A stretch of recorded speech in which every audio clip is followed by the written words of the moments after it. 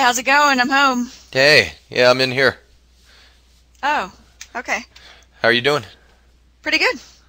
Nice. Where are you coming from? I've just been out and about doing some shopping. I was here in the Mission, and then I went to Haight Street, just going to some secondhand stores. Oh, One okay. of my favorite things to do. Yeah, cool. So, who are you just getting off the phone with? Oh, I was speaking to my grandmother. How's she doing? Yeah, she's doing okay. She was actually feeling under the weather last week, but now she's all right. Oh, did she just have a cold or something? Yeah, she said that there was something going around. My aunt had it, and my niece had it, so she might have caught it from one of them. Oh, okay. Yeah. You know, speaking with my grandmother on the phone, sometimes I feel like I'm a little kid again. I get Yeah, like why is that? transported back to the time when we used to live close together and you know, and I was a kid. I mean, my grandparents when I was growing up, they lived just like a stone's throw away from us. Maybe like, I don't know, 2 miles or something. So we used to see Wow. them all the time. Yeah. Yeah, it was awesome. I mean, you know, when you're a kid, one of your favorite things is to see your grandparents. Yeah. You know, it's like you get to escape the discipline of your parents for a little bit. Right. And, you know, your grandparents, they'll always shower you with attention. And, you know, my grandmother would always, you know, make us some sweets and, you know, and she was just always like, always really happy to see us, you know? Uh-huh. Yeah, I never had the luxury of even being around one set of grandparents. My dad's parents died before I was born, so I never even met them. And then my mom's parents, we lived close to them, but not as close as you to your grandparents. I'd say it was like a 20 to 30-minute drive, and that was only until I was 8, because then we moved away from Michigan to Georgia, so then it would be seeing them once a year. Yeah, I mean, my brothers and I were really fortunate to have both sets of grandparents around. Yeah, you Uh, were.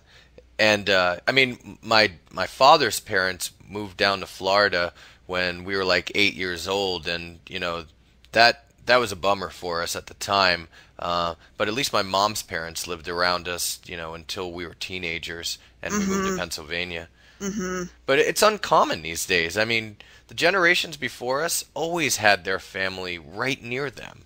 I Right. mean, I hear these stories from my grandmother. She says that her entire family lived in like one, you know, on one block, and that wasn't uncommon. I mean, a lot of the times they would, the whole family would live in the same house. Usually people didn't leave until they got married, and even if they did leave and get married, they lived just down the block.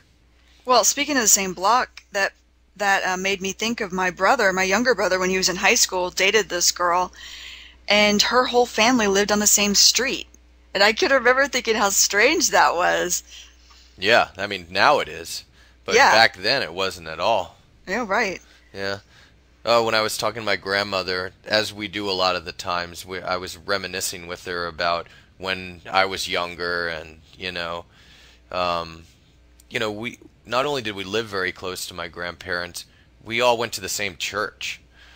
So, Wow. every Sunday afternoon, we'd see them at church, and we'd sit near them, and then after church was over, I'd always like beg my parents to let us go over to my grandparents' house, and we'd go over there and eat dinner, and I'd watch baseball games with my grandfather, so that was always a lot of fun. Uh-huh. It was just spending time with them. Yeah. We just had a Was it great time. was it like a big Sunday dinner? Oh yeah, and my grandmother would cook a huge meal, and my grandmother was an amazing cook. She'd always cook like some amazing Italian dinner, and Mm. we just loved going over there for that reason as well. Oh, that's great. Hey, I ran into John today, and he's going to actually be doing some traveling in Europe. He says he's going to spend a lot of time in Prague. Oh, Prague's awesome. Did I tell you I lived there? No, get out of here. You never told me that.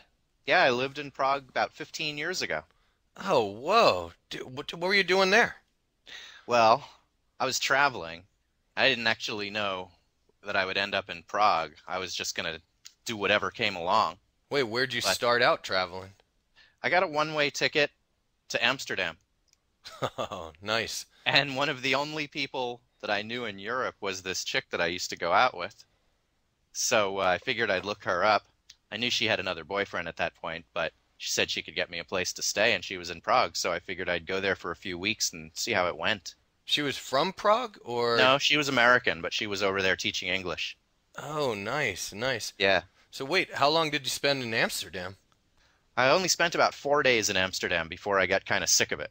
So you were just you were just basically like traveling through. Yeah, and then I started hitching. Oh, nice. Nice. And kind of hooked up with some English chicks and just kind of spent a little bit of time with them on the road, and then eventually ended up on a train late at night and didn't have any money but pretended I didn't understand what anyone was saying and ended up in Prague. Wait, when you first took off from the U.S., were you actually traveling alone? Totally by myself. Oh, sweet. Yep. Nice. It's funny looking back. I didn't have anything with me, you know? Yeah, you could just like basically take off on a whim. I had like one pair of shoes and no health insurance, and I was just living large. That's nice. And you know what? Now you would probably look back and think that you were totally broke, and that now that you have kids, that would be a very difficult thing to think of. If I had to be responsible for them, it would be difficult. But you know, I was only responsible for me, and I was in the mood to feel anonymous. I wanted to go where no one recognized me. Yeah, no, that sounds great. So that's great that you just travel alone. A lot of people are not into doing that, you know? Yeah, well, it's a big deal. Yeah, you got to kind of put yourself out there and just see what happens, you know? Yeah, exactly. I've never traveled alone, but I'm sure I could do it, you know, because I feel like I'm pretty good at meeting people, you know? Yeah, yeah. Well, sometimes it's fun to meet people, and other times it's fun to just truly be on your own. And you know, you get into a situation where you realize that nobody knows where you are, and Yeah. you just have this total sense of freedom. Yeah. It's crazy. Yeah, I can only imagine. So Yeah. you took the train from Amsterdam to Prague? No, I took the train to somewhere in Germany, and then I started thumbing on the side of the road. Oh, how long did you stay in Germany? Like 2 days. Oh, that wasn't long at all.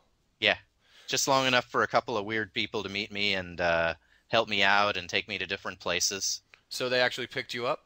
Yeah, at one point I decided that I didn't really care what direction the car was going as long as it was warm and dry. I was getting in. Wait, were you actually like did you believe that you were headed to Prague at that point, or were you just heading wherever? No, I was headed to Prague, but I didn't really care if it took me a while or what. Oh, that's cool. So I just kind of went with the flow of what was happening. Yeah. What'd you think of Germany while you were there? Because I'd never been there. Kind of weird. Either. Kind of weird. You know, being a Jew, I was kind of aware of the history. Yeah, I'm sure that that's something that is pretty hard to forget. Yeah. Although, you know, interestingly, the only person I met in Europe who was a deadhead was in Germany. Oh, really? Yeah, and he was like so happy that I was into the Dead when he met me, and I gave him one tape that I had, and he was just ecstatic because they weren't able to get tapes like we were at that point. Oh, so he was actually German. Yeah. That's great. Because this was before computers. Yeah, well, if you think about it, the Dead played there in '81. Yeah.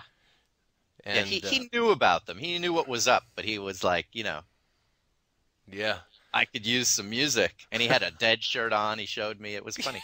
Wait, he was actually wearing a Grateful Dead shirt when you met him? It was like great. underneath a sweatshirt. He's like, no, really? He pulls over. He lifts up the sweatshirt. He's like, look. It was like an old tie-dye. Were you wearing one also? No. Oh, so how did he know?